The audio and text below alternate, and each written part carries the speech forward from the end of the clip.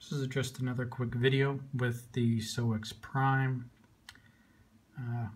I've heard a few people say that you can't detect potassium chloride, or specifically K40, which is in potassium chloride, at least in a percentage in some of the bonds. Some of that potassium is actually radioactive, and I'll prove it with the Soeks. I just laid it on top of it, and we can sit here and watch it steadily climb.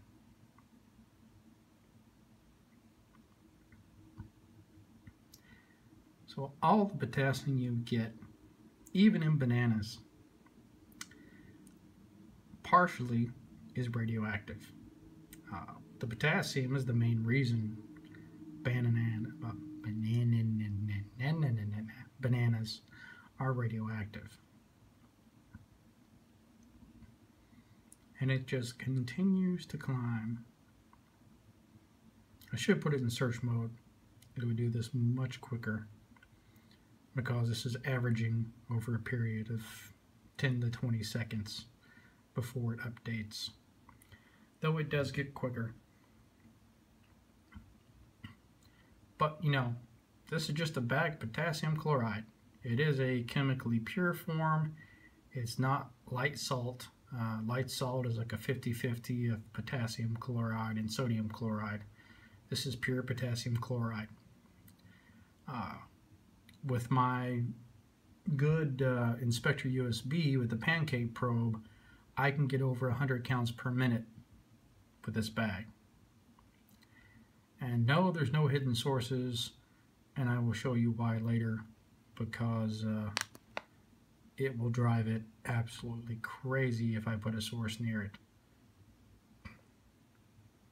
And it will also show one of the failings of this device, that once it reaches a certain count rate, is just going to fail. It just won't count anymore. But if you're in that level of radiation, something has gone really wrong. So for normal everyday use, this is perfectly fine. Like I said in the last video, I'm going to carry this because it's just so small. It's easy to pocket, and it doesn't raise any attention. I can't take my inspector USB, because I pull that thing out, you know, people start looking at me like, what is that? Same with the Gamma Scout. I can slip my dosimeter in my pocket and turn off the audio so it's on vibrate, but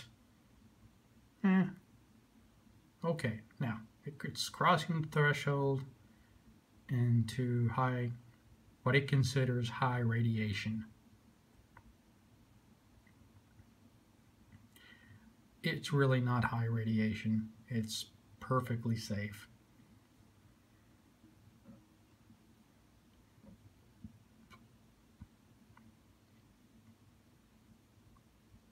It crossed over a little bit. Looks like it's going to sit around 27. Let's try search mode, which should update a bit quicker.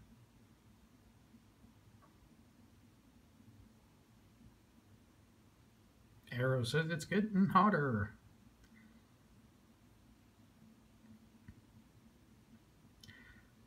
So yes, this is a little demonstration of the Soeks Prime with a low-level radioactive source, which is KCl, potassium chloride. It's detecting K40 Cl, which is in a certain percentage of this, and in all potassium. Even in your body, you have radioactive potassium. So, nothing to freak out about. Perfectly normal. You know, just any creature that has a potassium in their body is going to have a certain amount of radioactive potassium. So, here's the video. Proves it works. Have a good one.